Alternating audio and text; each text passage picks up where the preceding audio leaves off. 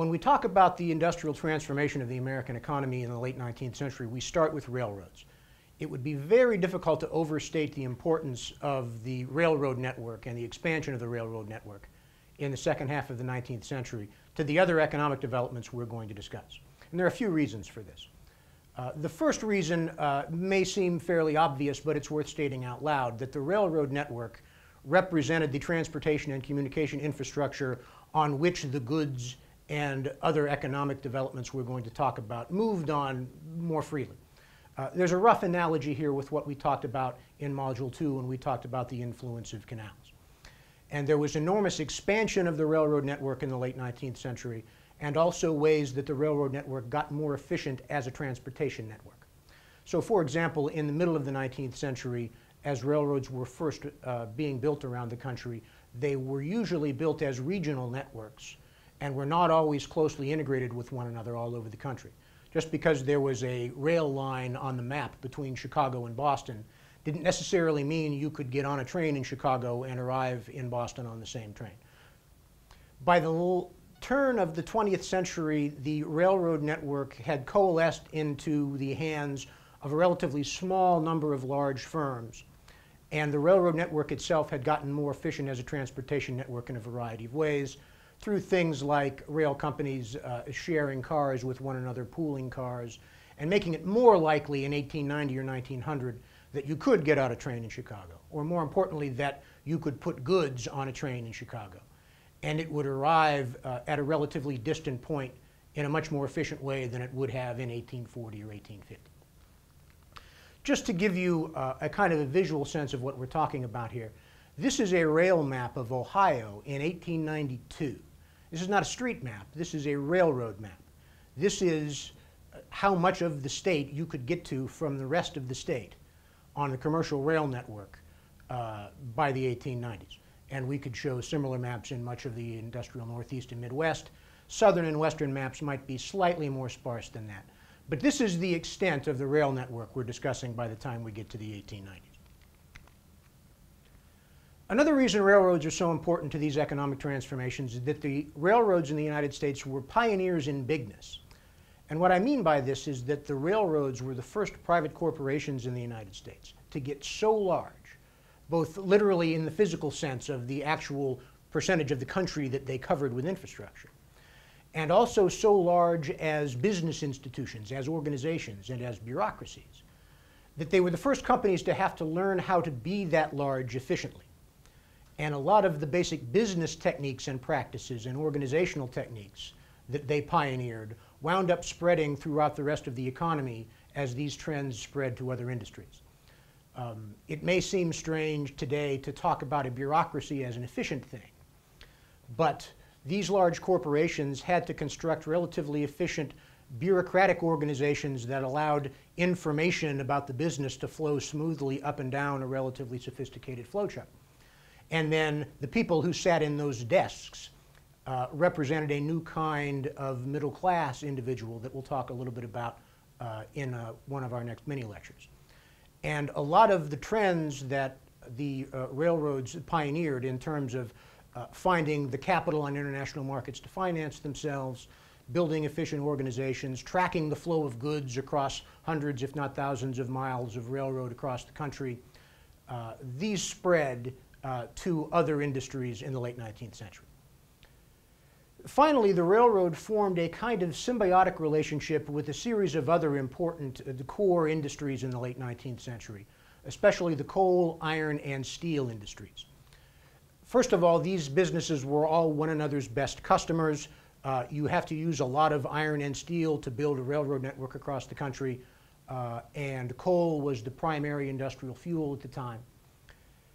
There are also a variety of ways in which the steel industry in particular allowed a series of the transformations in the American city that we're going to talk about in the late 19th century to take place.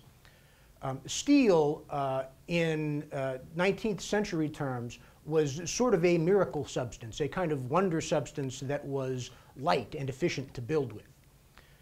And before the late 19th century, steel was very expensive. It had to be made largely by hand by skilled workers. But in the late 19th century, a series of industrial techniques that made it possible to make large amounts of steel cheaply in large factories made it possible to transform a whole series of things about the built environment because of the existence of inexpensive steel. So these are pictures of steel mills in Pittsburgh in the late 19th century. Pittsburgh was a city that was transformed physically and from an economic standpoint by the steel industry. And it's actually worth thinking about the sheer physical size of this and the sheer physical impact of living next to it, working in it, or living in a city dominated by it. One of the ways that the steel industry in the late 19th century figured out how to be efficient using the kind of business techniques that we talked about when we talked about railroads is that Andrew Carnegie, the person who built the steel industry in the Pittsburgh area, managed to get wealthy basically by controlling the cost of steel and not worrying so much about the price of steel. One of the ways they did that is that they figured out that there was a lot of waste if you turned a steel mill on and off. Once the thing was on and hot, you wanted to keep it hot and control how much steel you made by the flow of raw materials through the infrastructure. And so in the late 19th century, the work regime in the steel industry was 2 12-hour shifts. And it wasn't uncommon for steel workers to be expected at some point to work a 24-hour turnaround shift so that they could flip the shift from day to night. And then inexpensive steel makes a series of other things in the city possible. So we showed you this picture of Manhattan from Brooklyn in 1903. The thing I like about this picture as a means of explaining some of the things we're talking about here is that even though if you literally stood there today and took the same picture, or actually what you could do is that you could go to Google Earth and you could put the little green man on the bridge and achieve more or less the same thing at your own computer. If you did that, the only thing that would literally be in both pictures would probably be the bridge, which was constructed in the 1880s and was itself one of the first significant pieces of American infrastructure that was made possible because of the relatively inexpensive steel in the wire holding up the bridge. But this is a New York that has recently been transformed by the fact that you can build tall buildings, that you can build urban transportation infrastructure relatively cheaply and inexpensively. This is recognizably modern New York. And in some key ways, this picture is, in terms of what it was like to live, is closer in some ways to how we live today than this picture was to this picture of New York taken a generation earlier around the time of the Civil War. And it's inexpensive steel that makes a lot of this possible. For example, in the late 19th century, American cities don't just continue to spread outward, they begin to spread up. And inexpensive steel makes that possible. There's a kind of natural limit to how tall you can build something out of masonry or out of brick. The taller you go, the thicker the walls have to be. There's a kind of natural limit to how tall you would want to build something like that. Plus, it also helps if someone has invented the elevator, which has also happened in the 19th century. And the elevator is also a product, a technology that depends on inexpensive steel cables so that you don't actually plummet to your death as you're actually going up and down the floors. And so the building on the left is the headquarters of the New York World, a newspaper, which was built in 1890.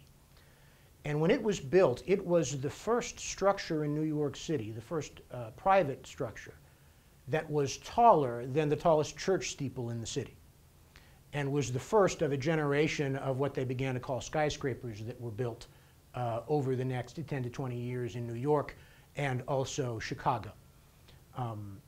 And this is Newspaper Row in New York.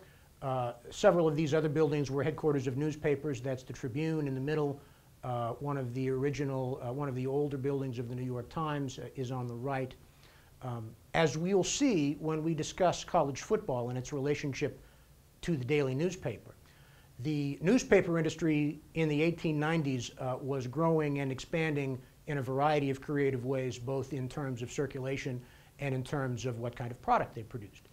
And those moguls spent some of that money building huge, imposing skyscrapers right next to New York City Hall. And this is the kind of urban infrastructure that isn't really technologically possible until there are large amounts of inexpensive iron and steel available in the economy. And so these industrial developments had a significant impact literally on what kind of city you could build. And as we'll see in the next mini lecture, many of the business techniques that these industries pioneered spread to other areas of the American economy. And the existence of this basic symbiotic industrial core in the late 19th century made possible a series of technological innovations in other industries.